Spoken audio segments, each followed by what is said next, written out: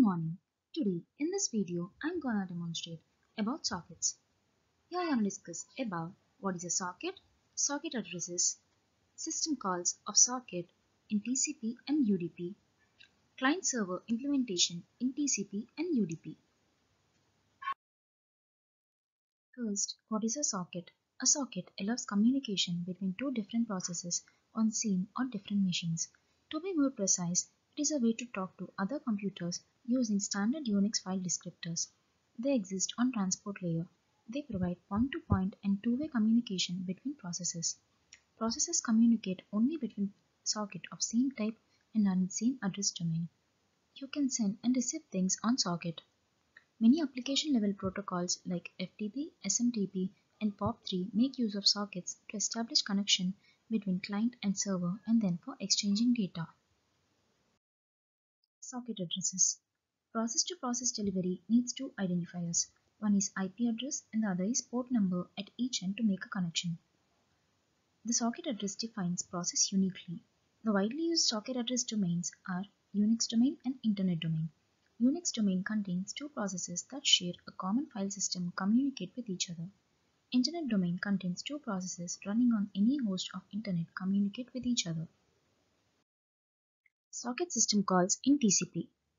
The Transmission Control Protocol is one of the main protocols of Internet Protocol suite.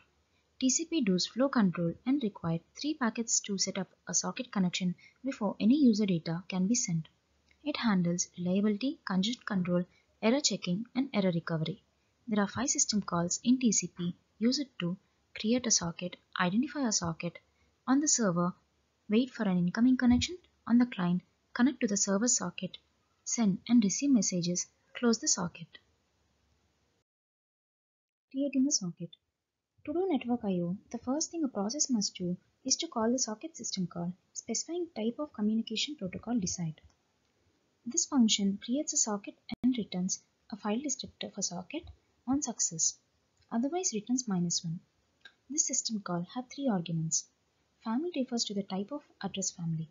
We generally use INET for IPv4 and INET6 for IPv6. Type refers to the type of sockets. There are generally 4 types of sockets, but we use 2, stream socket and the datagram socket. Protocol refers to the type of protocol. Binding a socket. The bind system call assigns a name to an unnamed socket. There are 3 arguments in this function. The first argument is the socket descriptor returned from the socket system call. The second argument is the pointer to the protocol specific address.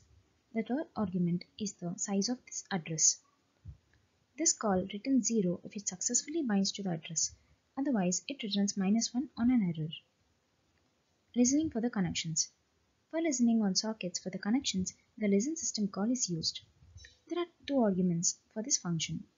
The first argument is the stream socket descriptor, and the second argument represents the size of backlog queue, which is the number of incoming requests that are waiting for the connections.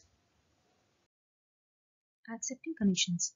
Accept is a system call that is used for accepting socket connections. This function has 3 arguments. The first argument represents the socket descriptor. The second one is the pointer to socket data structure. The third one represents the size of the address.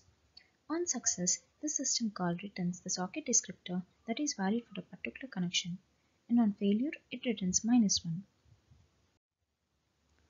Connecting to sockets. The system call that is used for connecting to the socket is connect. This system call has 3 arguments. The first one is the stream socket descriptor. The second one is the pointer to the socket address data structure. It refers to the address to which socket is to be bound. The third one is the size of the address. Socket system calls in UDP. User Datagram Protocol is a simple connectionless communication model with a minimal number of protocol mechanisms. In UDP, the client does not perform a connection with server like in TCP and just instead sends a datagram. Datagrams upon arrival contain the address of sender which the server uses to send data to the correct client. There are 5 system calls in UDP used to create a socket, identify the socket, on the server wait for the message, on the client send a message, send a response back to the client, close the socket. Creating a socket. Socket system call is used to create an unbound socket in the specified domain. There are three arguments for this function. The first one is the domain, which specifies the communication. The second one is the type of socket to be created. The third one is the protocol used by the socket. This function returns socket file descriptor, binding the socket. It assigns address to the unbound socket. There are three arguments to this function. The first one is the file descriptor of the socket to be binded. The second one is the structure in which to be binded to is specified. The third one is the size of the address structure. Sending message to a socket. Send to is the function used to send messages to a socket. There are 6 arguments in this function. The first one is the file descriptor of the socket. The second one is the application buffer containing the data to be sent. The third one is the size of application buffer. The fourth one is the bitwise order of flags to modify the socket behavior. The fifth one is the structure containing address of destination. The sixth one is the size of destination address structure. Receiving messages from a socket. Receive from is the function used to receive messages from a socket. There are 6 arguments in this function. The first one is the file descriptor of the socket. The second one is the application buffer in which to receive data. The third one is the size of application buffer. The fourth one is the bitwise order flags to modify socket behavior. The fifth one is the structure containing source address is returned. The sixth one is the variable in which size of source address destination is returned.